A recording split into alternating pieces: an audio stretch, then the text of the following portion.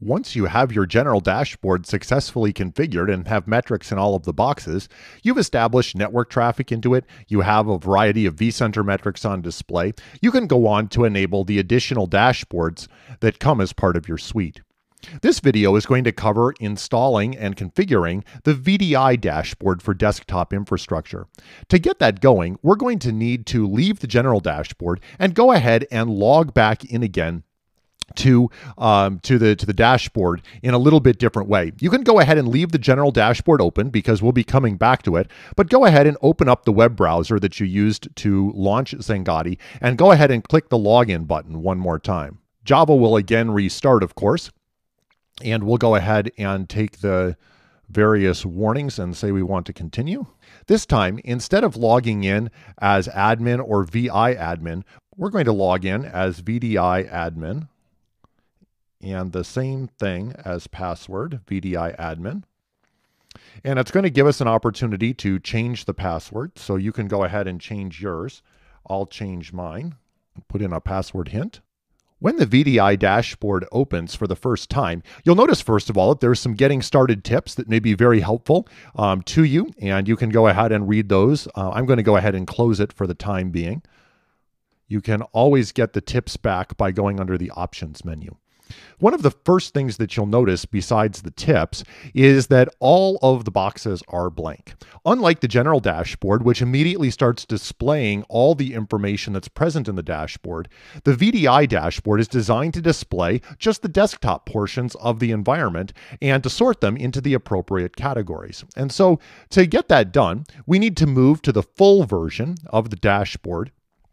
And you will notice that there's a variety of different columns here. Some of them are grayed out, and we'll talk about that in a moment, how to get the desktop pools and users pulled together. But you'll notice that some of them have a yellow gear. And what we're going to want to do is click on that yellow gear for desktops. And there's two different ways to add desktops to this column. The first is the manual method. And to do this, we would go ahead and look through our list of virtual machines. And if I go ahead and type view, you can see that I have a number of view desktops here. So I'm going to go ahead and select these view desktops and choose them to add. And that'll go ahead and manually add them. Now, for those of you that have non-persistent desktops, or you'd prefer to do it via name, you can use the membership rules option as an alternative to adding desktops. You can choose to select a new rule, and much like making a mail rule, you can choose whether the name starts with, contains, or an IP address range, put in the matching characters, and then go ahead and select them to automatically be added to the desktops. And this is a great way if your desktops are basically created on demand for users. This will let you pick them up by name and have them auto-populate, if you will, into the dashboard. I'm going to go ahead and take my statically done desktops, and I'm going to press the Save button. As soon as I do that, the desktops are added to the column, and you can see that the metrics immediately start flowing into the column. And populating the rest of the dashboard is pretty much a straightforward exercise of clicking on these yellow gears and going ahead and adding in the appropriate things. So I'm going to go ahead. I have a number of client machines that I have accessible in my lab, so I'm going to go ahead and add them. If you had machines or address ranges set aside for client machines, you may be adding these. Now, what I will tell you about the clients column in particular is that in order for this to have value, you would need to have NetFlow information coming into the dashboard from the segments where these client machines are located. Otherwise, we would not be able to see the end-to-end network traffic from the clients to the desktops. Because this is a lab for me, the clients and the desktops are in the data center, and I'm able to see the connectivity between them. What you would want to do to use this, if you want to see the conversation all the way from the desktops to the clients, is make sure that you've configured router data in the form of NetFlow to come to the dashboard and be reported. That's a bit outside the scope of this VDI video, but you can certainly find out about that in the network dashboard videos and other resources that we have. Similarly, When it comes to the host to client network paths and the host to server network paths, whether you'll be able to configure these depends on a couple of things. In terms of host to client network paths, this would measure the latency across the network from your data center to the actual client networks. And in order to monitor this, we would have to have some configuration information about those remote networks. This is done inside the general dashboard under the config menu under groups, and the exact configuration of that is a bit outside the scope of this video, but that is where you would go to configure to have information to use this. Now, I don't have that information, and so I'm going to actually just hide that particular column, and you can see that it pops down here to the bottom. If you're using our flow summarizers, you will have host to server network paths, and I will go ahead and hit the edit button here, and I'm going to go ahead and grab the ones that are from my flow summarizers. When you install flow summarizers into an environment, they automatically build a full mesh between themselves in order to measure latency within the data center. And while it's normally very, very low, from time to time, if there's a problem with spanning tree or other things, this can be an early warning that something like that has occurred. If you're on a distributed switch and do not have the ability to do this, you can again, of course, simply hide this column. We would, of course, want hosts inside of our dashboard. And so I'm going to go ahead and grab my hosts, and we'll save those. And you can see that the process of doing this is relatively straightforward. I'm going to do the same thing with the data stores. And I will grab the NFS data store here that's at the heart of my lab.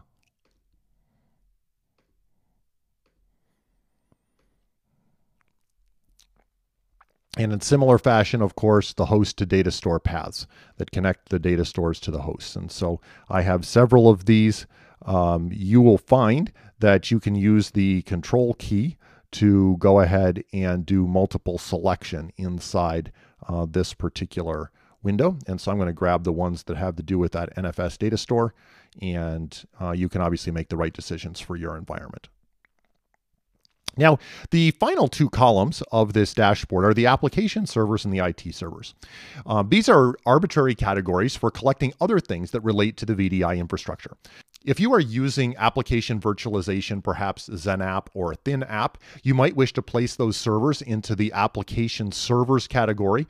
Alternately, if there were particular applications that your users access, perhaps ERP applications or point of sale or other important applications or mail, and you wanted to particularly track the user population going to those application servers, those would all be good things to go ahead and select into this environment. And of course, as always, the way that we select things here is we basically look through the list of virtual machines that are in the data center.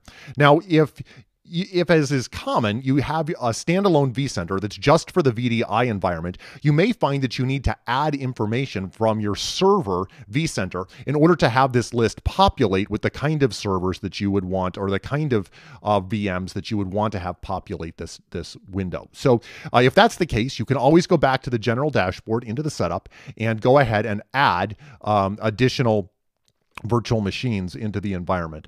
And for my case here, I'm going to go ahead and I'm going to pick these two user interface VMs that have an application of importance to us. So I'm going to populate it with those two things, and you can either use this column or not, completely up to you.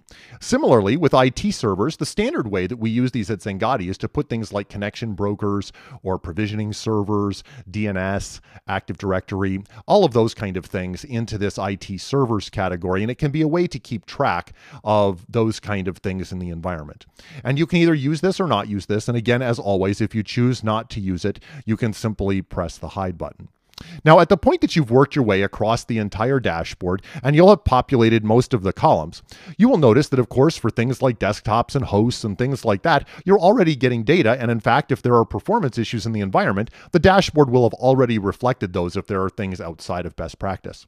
But at this point, there are still a couple of things that are left for us to do. The first is that at the moment, you can see the dashboard is not aware of desktop pools or desktop users. And in fact, we can't even click on a gear. There's simply nothing here for us to do. And that's because there's some additional configuration that we need to do to make these happen. The desktop pools and desktop users happen when our dashboard is able to communicate with the connection broker, whether that's a View Manager server, a Zendesk Director server, a LeoStream server, and those connection brokers then tell us what the desktop pool structure is and which users are mapped to which desktops. So in order to set this up, we're going to need to move back to the general dashboard and do some configuration inside the setup. So go ahead and flip back over to the general dashboard. Once we're back in the general dashboard, we have two tasks that we need to accomplish in order to get desktop pools and user mapping functioning correctly. One of them is inside the setup, and the other is actually on our connection brokers. In order to set up the connection brokers, you're going to want to go to the Help menu, and there's two ways to get the user's manual. One is to select User Manual, and you'll get it in HTML format, or you can download it as a PDF. In either case, what you want to do is take the owner's manual, and you're going to want to go towards the very, very end of it. And there is a section that is called Connection Server Configuration on Windows. And what you're going to want to do is open this up, and it has a detailed set of instructions for commands that you need to run on your connection broker in order for us to be able to connect to it. Both VMware and Citrix have provided their APIs through a PowerShell connection. And so what these commands walk through is turning on PowerShell on your connection broker and loading the appropriate PowerShell commandlets for your environment. And so there's a total of 5 or 6 commands here that need to be run as administrator inside PowerShell and command windows. And all of those things are listed out here. I'm not going to belabor this except to point out to you that in order for the steps we're about to take in setup to work, you're going to need to do this on each connection broker that you wish for us to talk to. It's not enough to just do one of them. Each one has to be done separately. So go ahead and get the owner's manual and RDP into your connection brokers and make that happen. When you get back from that, what we're going to want to do is hit the setup, and we're going to want to go to Discovery and Mapping, and we're going to go to Users and Desktop Pools. And here we're going to go ahead and choose the appropriate place for our environment. In my case, that's VMware View. It could just as easily be Citrix or the LeoStream connection broker. They all configure about the same, and certainly this will do to illustrate it. And what it'll do is it'll bring up a list of all of the configured connection servers. In my case, there are none as of yet, and so I'm going to need to go ahead and add in my connection broker. Now, as we do this, there's a number of things that need to be exactly correct. Now, I've gone ahead and filled mine out so that it can serve as a template for us to talk through. First of all, under the Windows domain, you're going to need to put the fully qualified domain name of the domain that your desktops and your connection brokers are in. And what needs to happen, if you choose Discover automatically, we are going to do a DNS lookup on this domain name, and what we should get is the login server, the primary server for that domain, the domain controller that is responsible for the domain. And we're expecting to also be able to ask that server about DNS and to do DNS queries to that exact server. So if that's the case, you can use the Discover automatically. If your domain controller is not your DNS server, you're going to need to manually enter the IP address of your domain controller so that we can make heads or tails of the situation. The other thing you will need to do is put in the address to your View connection server, and you can ignore the site. When you type in the first, it will fill in the second, so there's no need to fill in the site. Then you're going to need to put in a username and a password that have ability to go in through remote PowerShell. And that is normally something with an administrator, something that maps to local administrator on the connection broker in question. Not so much a Xangati requirement as one that is enforced by Windows itself. Windows expects you to have local administrator privileges in order to use a remote PowerShell interface. So when all of that is correct, you're definitely going to want to use the test button. The test button actually goes out and works through about 12 to 13 different dependencies that are actually required at the back of all of this for it to work correctly. And when it's all set up correctly, you will get the notification that all user settings are configured correctly. The errors that are reported if you misconfigure something are extremely detailed and will point you to exactly what you need to do to resolve the situation. And so this test button is very much your friend. When you make the test button happy, you will go ahead and make your deployment happy. So once you've got that to be the case, you will go ahead and press the OK button there, and you will also press OK to close. And then we'll press close again. After you've closed out, we're going to need to go ahead and save this configuration. So we will press the finish button and we will say yes. And at this point, the dashboard is going to go ahead and apply these settings. Once the setup has finished, we'll go ahead and close the window. And what we want to do is to find out if we've begun to receive user information from the connection broker. And the way that we do that is we go to the Discovery tab, and down here at the bottom, there is a place that says Users. And what you're going to want to do is change it from unmapped to mapped. And when you do that, you may notice that there are users, you may notice there are not. It takes a couple of minutes for this to happen. So if you don't see something immediately, don't despair, but continue to check back and see when you've got users and desktop pools listed here. You will not be able to configure anything in the VDI dashboard until they show up here. So this is a great use of the general dashboard to test this out. Once you notice that you have some users and some desktop pools, you'll know that you're ready to go ahead and finish the configuration inside the VDI dashboard. Now, one important thing to note is that you may find that you have desktop pools almost immediately, and you may find yourself with a blank users screen. And one of the reasons for that is if there are no VDI users logged in your environment, perhaps like in a lab or something like that, where people sometimes tend to deploy a trial appliance, then you will not have any mapped users because there's simply no one logged in. The users are actually mapped at the time they log in, and then we cache them for future use as they come and go. So until somebody actually logs in, they won't be mapped. And so this list will obviously build over time as your users log in and are using the system. And of course, we check periodically for new users as well. But once you have your users, you can go ahead and come back to your dashboard, and you will notice that you now have yellow gears here where we can go ahead and add our desktop pools. And so again, you can go ahead and select these things either manually or by name if you prefer to use the membership rules. And you can press save, and of course, immediately the information starts to populate the column. And the same thing with the users. I have a couple of users logged in my environment, and so I'll go ahead and add their information into my dashboard the same way as we've seen the others. Now, at the point that you've made it through all of that and you have your pools, your users, your desktops, whether or not you have clients and you've got hosts and data stores and all of these various things in there, you are very close to a fully configured VDI dashboard. Probably the one other thing that you're going to want to do is you're going to want to come under the options menu and enter a default WMI login. The default WMI logins, these are what enable us to get the process level information out of the desktops. And so what you're going to want to do here is go ahead and press add. You're going to want to enable this, maybe set it as the default if it is the default, and then go ahead, give it a name, put in the domain name that you're working with, and then an account that has administrator privileges for that domain. The reason for that is that, again, WMI, just like Remote PowerShell, expects to have a user that maps to local administrator privileges on the desktop in question. And so obviously, if you have multiple domains or have split things up, you can go ahead and do defaults, or you can do logins per domain in order to make this active.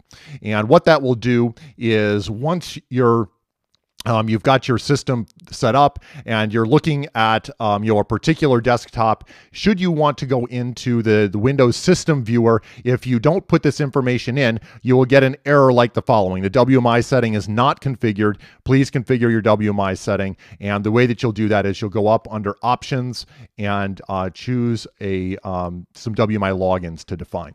Well, at that point, you have successfully configured your VDI appliance. It is ready for action and may already be displaying useful information to you. It will continue to build profiles for the first 7 days, over which time it's going to be trying to summarize the environment and learn normal behavior patterns.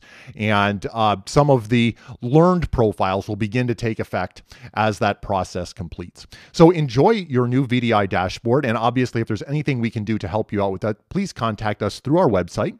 If you don't yet have a copy of the dashboard but would like one, please just download it from our website at www.xangati.com.